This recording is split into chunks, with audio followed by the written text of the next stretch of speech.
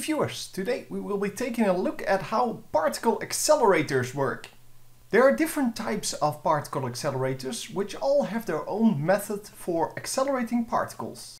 We will be looking at linear accelerators, since this video is part of the series on the Large Hadron Collider. The Large Hadron Collider is a linear accelerator, but isn't straight. The term linear accelerator refers to the way the particles are accelerated rather than the shape of the actual accelerator. For those of you who are interested, there are also particle accelerators that use circular or rather spiral-shaped paths. These accelerators are called cyclotrons. Linear accelerators use two types of fields, electric and magnetic. The electric fields are used to accelerate the particles, where the magnetic fields are used to keep the particles in the middle of the tube.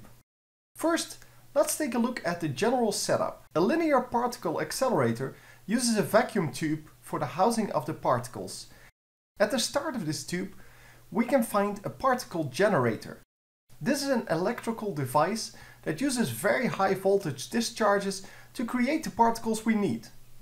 The particles travel from this device to the actual particle accelerator due to the attraction of an electrical field, but more on that later. Before we continue, you need to understand how a particle is accelerated in a linear particle accelerator. The particles we are accelerating are charged, which means that they are either positive or negative. If we place such a particle, for example a proton, which is positively charged, in an electrical field, the particle will move away from the positive and towards the negative side of the field. The higher the electrical potential difference between the sides of the field, the bigger the attraction is, and therefore the higher the arrival speed of the particle.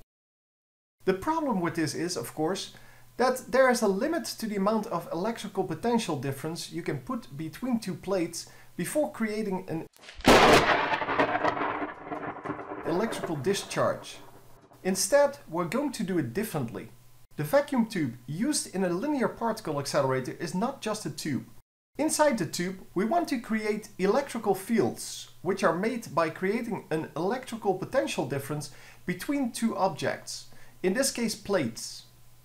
To avoid the particles hitting the plates, there is a small hole in the middle of the plates to let the particles through. Now all we need is a guidance system. We need to make sure the particles go through the holes in the plates. Obviously, the guidance system should not do anything to the particles except guide them through the holes in the plates. The guidance system is where the magnetic fields come in. Moving charged particles in a magnetic field experience a force perpendicular to their velocity vector as well as perpendicular to the magnetic field they're experiencing. The direction can be found using the right-hand rule. For positive particles, you can find the direction of the force like this. When you hold out your right hand to form an L shape, point your thumb in the direction of the velocity vector or travel direction and point your fingers in the direction of the magnetic field. The force experienced by the particle comes out of your palm now. For negative particles, the thumb should point in the opposite direction of the velocity vector. So how can we make the particles follow a path without knowing where exactly they are? The answer is surprisingly simple. We create a magnetic field that is zero in the center and generates a big inward force the further the particles stray from the middle. With four magnets it looks like this. Notice that the particles that travel outside of the path in a diagonal direction will not meet the magnetic field and will therefore not be corrected.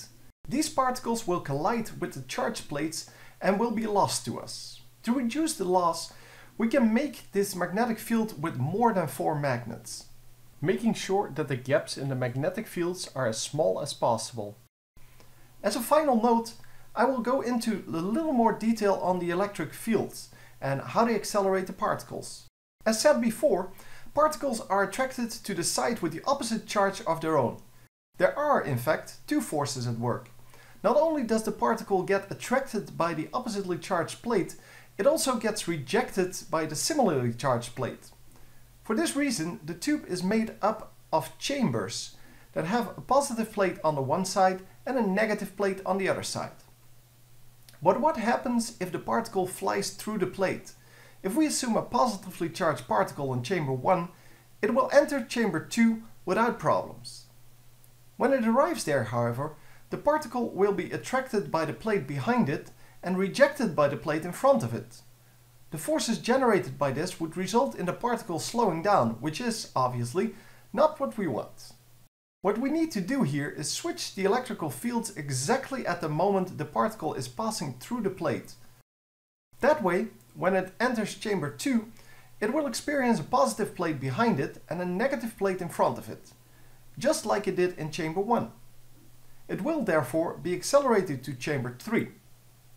And when it passes into chamber 3, the electrical field will once again be switched, so the particle experiences the correct forces. Just as a side note to this, note that only one of every 2 chambers can have particles in it.